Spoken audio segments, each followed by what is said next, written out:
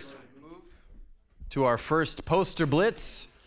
So what we're going to do, I'm going to give you exactly 60 seconds, and then I'm going to usher you quickly off the stage. Would the following poster folks in alphabetical order please come up and line up against the wall over here to prepare, from Anderson through Smoker. So please move thyselves over this way. Excellent. Yes.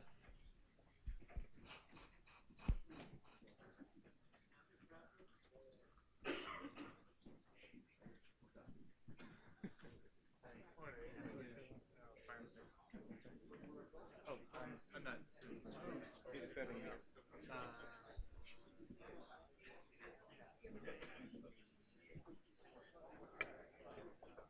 Well, I'll hit this one. Okay. Who's talking?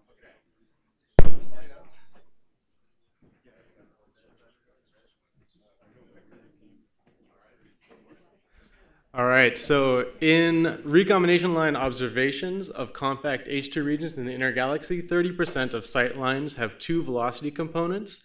In the middle figure there, we separated those velocity components into just the diffuse ionized gas, and it's correlated in those two velocity ranges and also with diffuse 8-micron emission. And we believe in the bottom figure that we can map significant parts of the warm ionized medium with the GBT in recombination lines.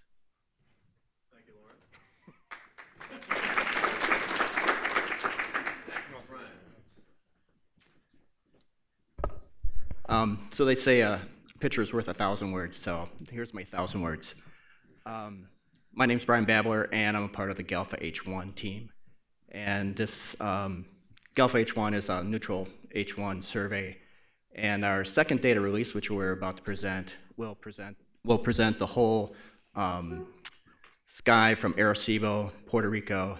And so our poster will highlight some of the new stuff, some of the new sensitivity that we have been able to find. So come and check out our poster.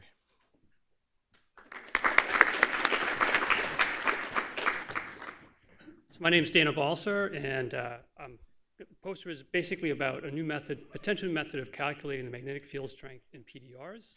The hypothesis is that the non-thermal line width of carbon-radiated recombination lines in PDRs is due to MHD waves. And so we tested this by using the GBT to, sorry, so we tested this hypothesis by using the, we tested the hypothesis by, the hypothesis was that the non-thermal line widths of carbon-radiated recombination lines is due to MHD waves. And therefore you can use that to calculate the magnetic field strength. So we used the GBT to test the hypothesis by measuring very accurate line profiles in 4 PDRs where we had H1 or OH Zeeman measurements. And the results are consistent with this hypothesis, although there are lots of assumptions and approximations that we made. And so we think that probably we wouldn't really be able to use this method unless we had the sensitivity of SKA or NGVLA, for example. But if you're interested, I'd be interested in what people, experts here, think if this is plausible or not. So thank you.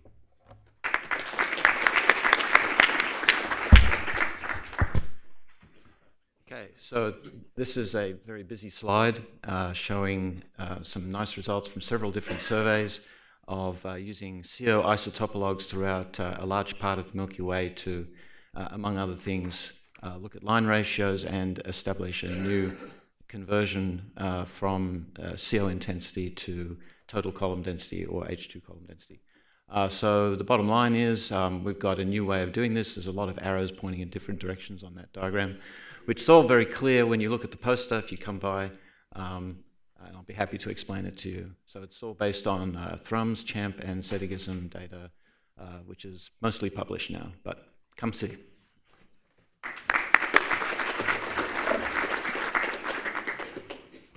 Hi, my name is Erin Boettcher. I'm a grad student here at UW-Madison, and I'm interested in the diffuse ionized phase of extraplanar gas in disk galaxies. So here I'm presenting some results on the dig layer in NGC 891, where we're asking whether there's sufficient vertical support to explain the fact that the scale height of the dig layer is a factor of a few larger than the thermal scale height. So we argue that the thermal and turbulent support are not sufficient to account for the scale height, but that including magnetic fields and cosmic rays in the model can achieve a scale height of about 1 kiloparsec. And we also address some relevant stability issues. So I'd love to chat about this with anyone if you're interested. So come on by. Thank you.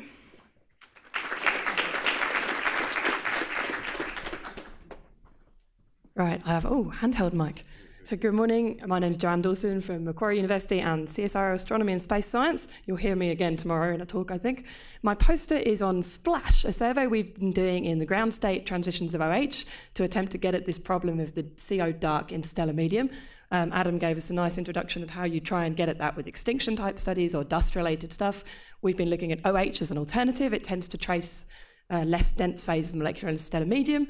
Our survey is now complete and unfortunately not quite published, and it's been sitting in this not quite published state for far too long, hence it being a poster and not a talk.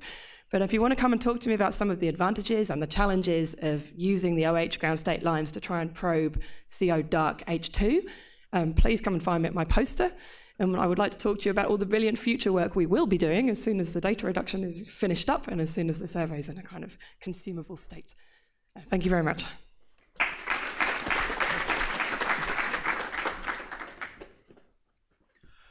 Good morning. My name is Alex Hill. This poster is representing the GMIMS Consortium, the Global Magnetoionic Medium Survey, in which we have an all-northern sky map of diffuse polarized emission from the Milky Way from 1300 to 1800 megahertz. And the poster highlights results from two regions, the North Polar Spur and the Fan region, which are the dominant features in the polarized sky. For the North Polar Spur, we have a rotation measure map, and we find that the North Polar Spur, the upper part, the high latitude part, really has to be local, whereas the lower part might be a larger scale galactic feature. And the Fan region, this lower part, which has generally been thought to be very local at high frequency, really has to be a very large, many kiloparsec scale structure that is tracing galactic structure, particularly from the Perseus arm. And so it comes to the poster.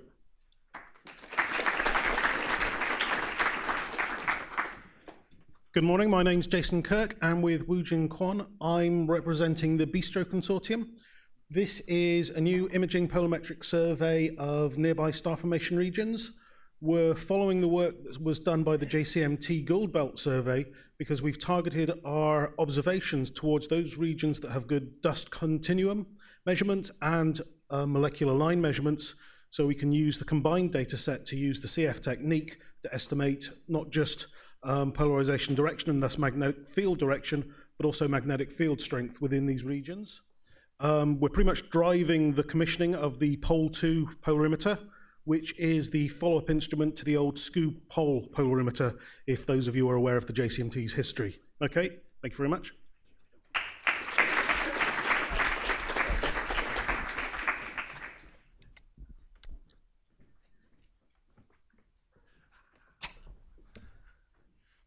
Hi everyone, I'm DK. I'm a graduate student here at Madison. Come talk to me and I'll tell you all about the Carina arm as seen by Wang, the Wisconsin H-alpha mapper. So I'm going to discuss a little bit about some of our early findings on the vertical structure of the warm ionized medium throughout this spiral arm. So come say hi. I'll be wearing a green headband.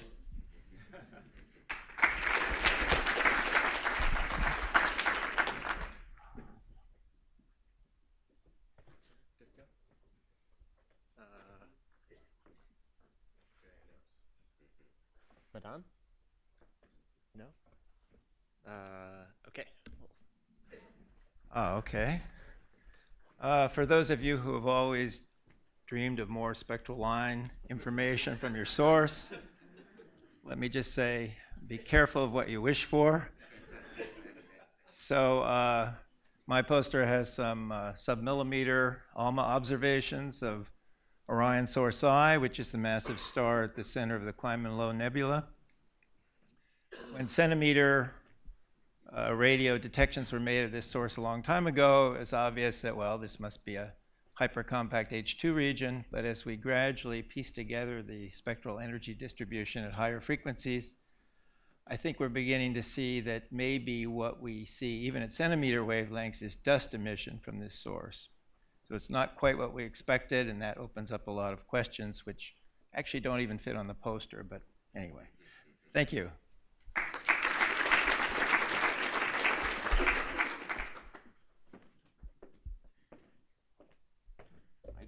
Good morning. So I'm Devraj from NRAO, Mexico. I'm presenting a near-infrared polarimetric observation of this S235 molecular complex. It's a very interesting region. It has some star formation going on and also expanding H2 region. So what I'm trying to understand is how do H2 regions affect the magnetic field?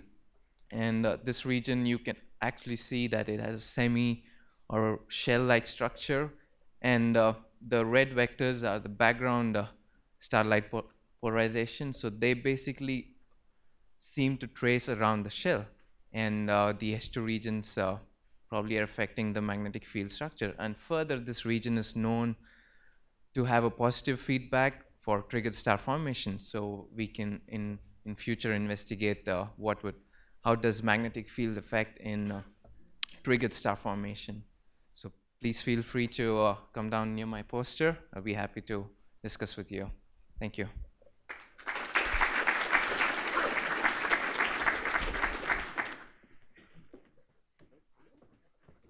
Who is this? Santos? Present? No? Tomorrow. Okay. Hi, I'm Dominique Segura Cox. I'm a fifth-year graduate student at the University of Illinois, and I study the youngest protostellar disks using the Van Dam survey. Van Dam stands for the VLA Nascent Disk and Multiplicity Survey, and that is the study of all of the youngest class 0 and class 1 protostars in the Perseus molecular cloud.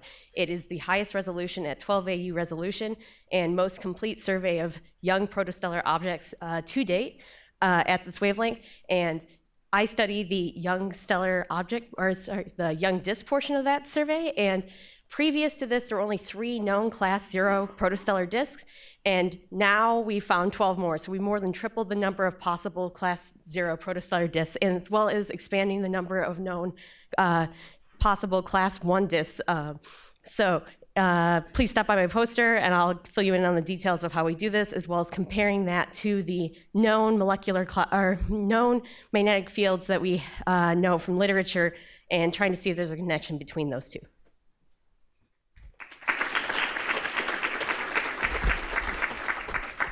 Hello, I'm Zach Sleppy, and I just got my PhD from Harvard, and this is work done in collaboration with Doug Finkbeiner and Blakesley Burkhart.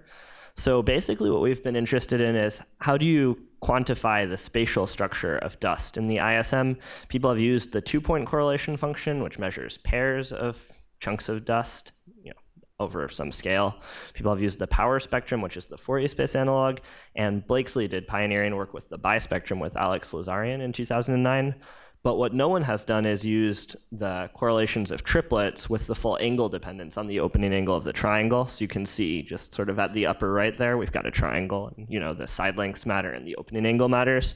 So with my advisor at Harvard, I developed a transformatively fast algorithm to compute the 3-point correlations, which is actually a combinatorically quite challenging problem.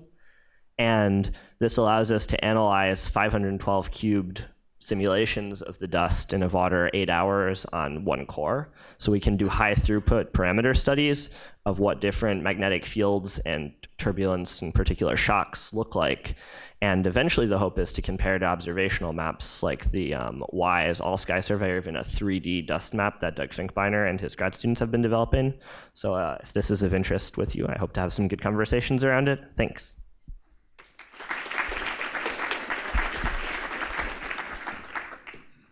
Hello, last and least, I'm Jonathan Smoker. I work at the VLT in Chile.